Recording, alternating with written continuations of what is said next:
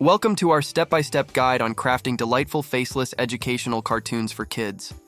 This instructive kids channel earned ranging from $13,000 to $828,000 in the last 30 days by uploading faceless animated cartoons about different topics.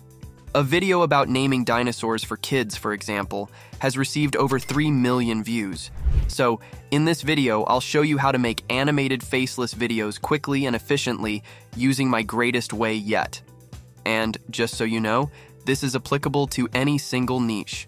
Whether you're an educator, content creator, or just passionate about making learning fun, let's dive into the magical world of animation. 1. Choose an engaging theme. Select a topic that excites and captivates young minds. Now visit ChatGPT and you're going to ask it for this prompt. Give me 15 simple video ideas for a niche educational faceless channel. And over here, all you want to do is insert your niche, kids. 2. Write script from ChatGPT. You can go about getting your script is by using, once again, ChatGPT. You want to ask it for this prompt, for example. Write me a short script for an educational YouTube video titled, Name the Fruits. That would be the title of my video. Include basic fruits, naming them and how to spell them, and then the target audience is kids. So whether you decide to use the ChatGPT script, create your own script, or edit this script to fit your needs better, faceless characters are relatable to a diverse audience. Kids stay engaged with the educational message, free from distractions. Now, let's bring your educational cartoon to life. 3. Character design. Now visit Canva and do this. So now our video is about fruits. I have 3 fruits, a pear, an apple, and an orange. Create lovable, faceless characters that resonate with your audience. Where we can begin creating the characters. And I swear to you, this part is super easy, but it's also super fun. Give them some body parts. Arrange body parts with fruits and edit to resemble cool-looking fruits. Also add face on your fruit. And it's literally done by a few clicks of a button. You can change the color of feet and arms. So in order to bring them to life, we're going to be using this tool called Animated Drawings.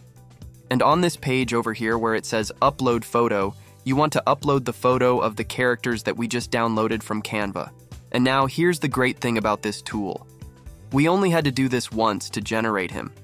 Then figure out the different movements that you like and you'd need your character to do. Look at him just running across the screen. Our animation is done, and then download it directly, or you can use Screencastify to record and download it. 4. Voiceover, narration. Record a friendly and clear voiceover to guide the narrative. Or in order to generate the voices, we're going to be using 11 Labs. The first thing you need to do is select the voice you want.